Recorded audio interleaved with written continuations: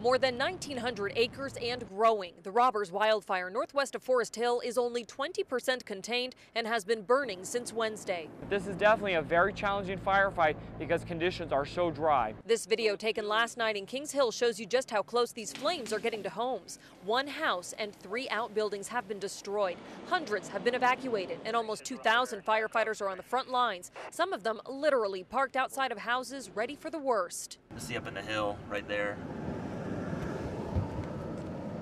You've got one of the CAL FIRE engines parked, and they'll have hose lines around the house. One of the biggest challenges, the terrain. Most of this fire is burning in areas that are inaccessible.